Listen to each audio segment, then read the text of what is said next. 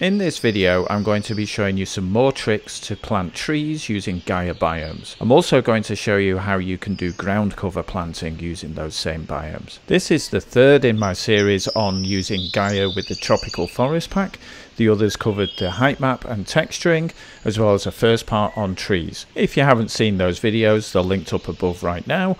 If you have, let's get on with it. To get started, I'm going to create a new Gaia spawner and add it into the scene with the name Tropical Island Forest Transition Treeline. That's a mouthful. Adding a spawn rule to that and visualizing it, we can see that the spawner will, as expected, try to spawn everywhere, since we haven't applied any masks yet. So I add in a texture rule that uses the forest ground we added in the texturing biome video, link up above if you haven't watched that yet. Now the spawner shows us that it will only spawn in the forest area, but I want it to be on the tree line below that forest area. So I add in another terrain texture mask, and this time I use the grass texture. So now we have it appearing at the top where the forest is and on the slopes in between. Not exactly what we want, so what we'll do is move the forest rule below the grass rule and then switch it to be a subtraction rule. This means that the value found in the mask will be subtracted from the grass mask, meaning it'll only appear in areas where there is more grass than there is forest ground texture. I want the grass to be appearing further up into the forest tree line. To resolve this, we'll adjust the strength transform on the forest texture. If we make it such that it will only subtract if the amount of forest ground texture is high, then we'll see in the preview that it starts to move up the slopes because there's less forest ground as we get towards the lower end of those slopes. We can further accentuate this by adjusting the strength of the grass texture mask too. In this case, we'll make it stronger right the way across the board so that even a little bit of grass will increase the chances of these trees appearing.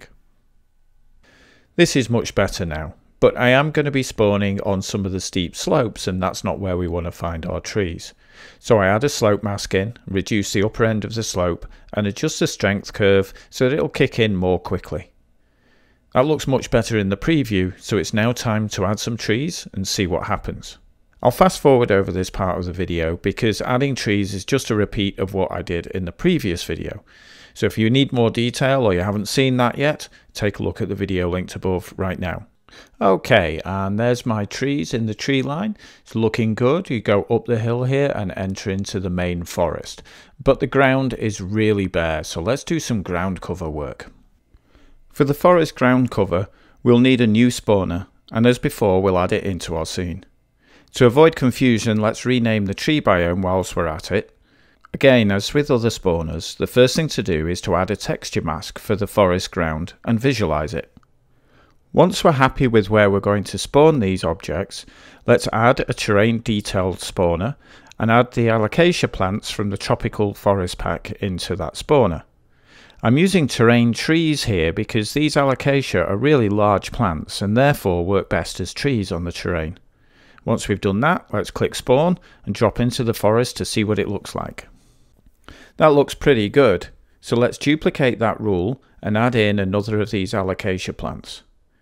We'll spawn again, and this time let's take a look around in the transition tree line too. We aren't getting many of these smaller plants out here, but we do want them, so let's fix that. Right now we're only spawning on the forest texture, so let's add the grass terrain texture to this spawner, and now we'll see them all over the tree line too. But we want them to be a little more patchy. We don't want them to be consistent across the whole area. We want them to grow in clumps together. So let's see how we can do that. To do this, we'll reduce the location increment so that we check for suitable locations more frequently. We'll also add a noise mask to each of the plant spawners so that they only appear in clumps. And having spawned, we can look around and we see there are none in most areas, but here we see 3 or 4 together. Going up into the main forest, we should see the same. Yeah, there's a group of 3 together. Now we'll duplicate these spawners and add in the banana cover plants.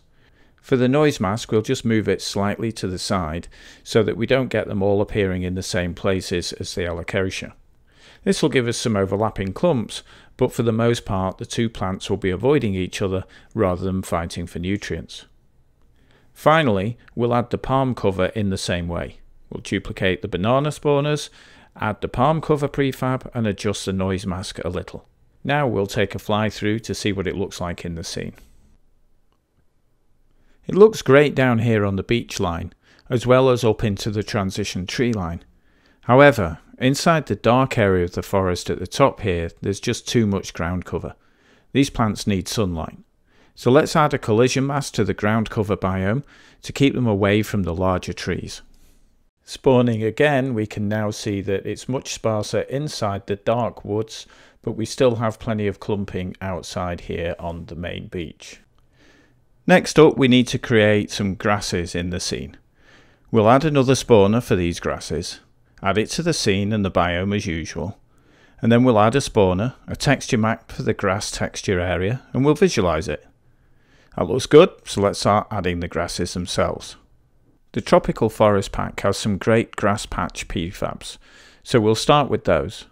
These have a higher rendering cost than the 2D texture based grasses, but they look a lot better and they break up the monotonous billboard textures that we'll be using soon.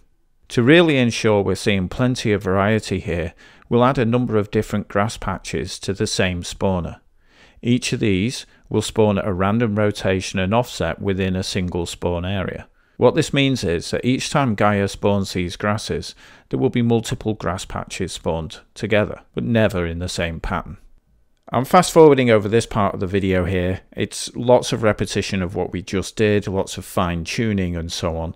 You can slow down the video and look at the changes I'm making, or you could just go ahead and download the spawners that are available in my GitHub repo linked in the description. Later, I'll be adding lots of 2D texture grasses. And if I was going to be doing this in a real game, I would identify the areas where I expect the player to go and have the patchy grasses, the 3D patch grasses, spawning in those areas. So when the player is up close, it would look a lot better. And when they're off distance, you'll still see lots of grass waving around in the wind. At this point though, it is worth highlighting that I also added a forest terrain texture mask to ensure that we got some of the grasses spawning inside of the main forest area. What I did though is I reduced the strength on this mask quite a lot to make sure that we weren't overpowered by grasses in those dark areas. Next up, we'll need the ground cover in the forest itself. This is just more of the same. New spawner, put a mask on it using the forest texture, throw in a whole bunch of ferns, have them clump together, maybe have them clump around the smaller trees in this case, and just play around, just do what you want. This is the beauty of procedural generation. If you get it wrong, you can go back, change it, respawn, everything's wonderful. Don't forget, you can download the Gaia configuration files that I built for this from my GitHub repo below. There'll probably be one more video in this series. We're going to add in some rocks and things like that, and then we'll add some lighting and weather effects. See you soon.